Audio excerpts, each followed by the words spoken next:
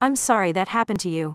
It's unfortunate that some people are quick to make assumptions or jump to conclusions based on appearance or behavior without taking the time to understand the situation. It's possible that the person who called the police may have had concerns for your safety or well-being, but it's also possible that they were simply being nosy or judgmental. Regardless of their intentions, it's important to remember that you have the right to enjoy public spaces and engage in peaceful activities without fear of harassment or discrimination. If you feel comfortable doing so, you may want to consider talking to the person who called the police to explain your situation and reassure them that you are not doing anything dangerous or illegal. Alternatively, you could reach out to a local advocacy group or community organization to discuss your experience and explore ways to raise awareness about the importance of respecting people's right to use public spaces without fear of harassment or discrimination.